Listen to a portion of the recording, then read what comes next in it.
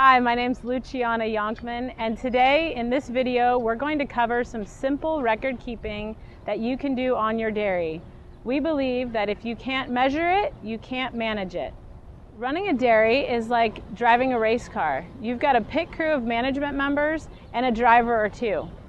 As a driver, you need to know three key stats: fuel level, RPMs, and speed. Your pit crew needs to know your oil pressure, tire pressure, torque, tread level, and so on. While there are thousands of data points that can be measured, there are still hundreds that can be representative of daily milk production, reproduction, health, and efficiency. Today we're going to focus on three measurable points that I would track on a daily basis. These are distinctly different than what we would measure or track for a management team meeting.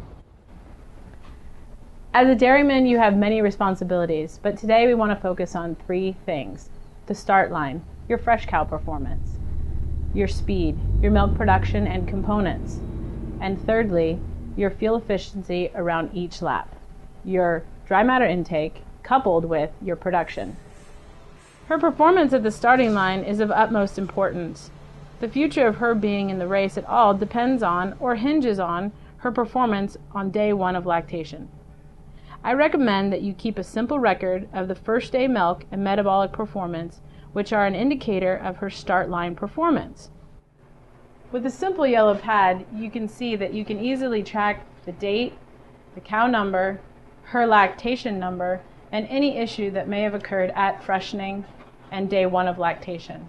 By keeping these clipboards and information in a centrally located spot, any one of your pit crew members, managers, owners, consultants, can have access to it and adjust to, at any time, any deviation from the norm. Poor performance at the starting line can come in waves due to overstocking of the close-up pen, imbalance of the DCAD, the magnitude of daily pen disruptions, body condition of the animals, season, and much more. It is important, however, that plenty of effort be put into close-up or pre-starting line performance. For this video, we will not cover these details. We also may see seasonal swings that we want to prevent over time, and with a simple notepad, you can have a good tabular record of how she is doing and what, if any, needs need to be adjusted to on a given day or week. I recommend that you keep track of bulk tank milk, along with any noteworthy comments that may help you understand shifts in her performance. You can see here, month by month, what her level of production is and what events may have caused an interruption of her performance, such as construction, rain, drying off, and so on. A simple table like this, with these headers, will help you see why and when you have spikes or dips in performance from day to day or a given month. Forage changes, weather, and so on play a big role in your daily production and performance. Taking note of these variables will help you assess the swings as you evaluate your daily production, or speed.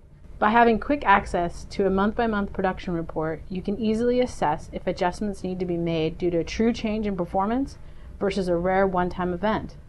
Third, and equally important, is fuel level and feed efficiency. When we talk about fuel level, we're talking about daily dry matter per head per day. When we talk about efficiency, we're talking about the correlation on your farm of daily dry matter and milk production. Milk production is directly correlated to dry matter intake. Dry matter intake should always be a priority. It is a big mistake to look at efficiency alone. You have to maximize intake, but you have to maximize the efficiency of that intake. If you look at efficiency alone, you're missing a huge opportunity to gain marginal milk profit over and above her maintenance cost. Keep in mind that performance hinges on the quality of intake. When you combine high quantity and high quality intake, you have a greater possibility to maximize her output and profit. You can use a simple table like this one we provide our clients to measure true efficiency that couples intake and output.